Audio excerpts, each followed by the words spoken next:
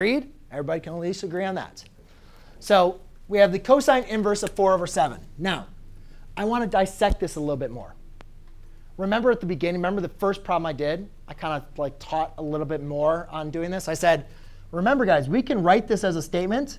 Remember, cosine inverse is going to give us an angle, right? So we can also write this as cosine inverse of 4 over 7 is going to give us some angle. Now, I don't know what this angle is. So let's call it theta, right? And then if I have the statement like this, that means I could also write this as cosine of theta equals 4 over 7.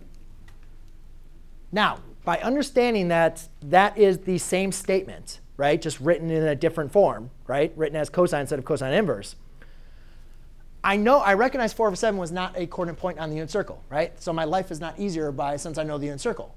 But do I have enough information to draw a right triangle? Yes. I don't have any restrictions, so this is just a right triangle in space. I could draw any right triangle I want to. I usually always draw mine like this. Well, now I have 4 over 7. So here's my triangle. So here's theta. So in reality, cosine inverse of 4 over 7, we said that's equal to theta, right? We don't know what the answer is. We just know it's equal to theta. So now, tangent of theta.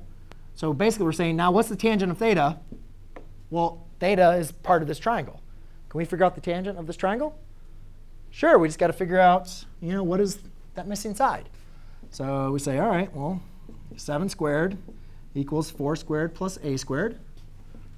49 equals 16 plus a squared.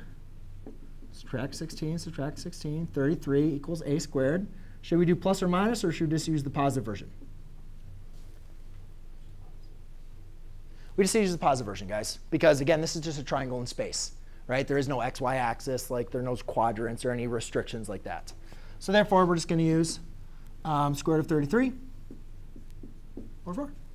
There we go. Done. So that actually wasn't that bad, was it?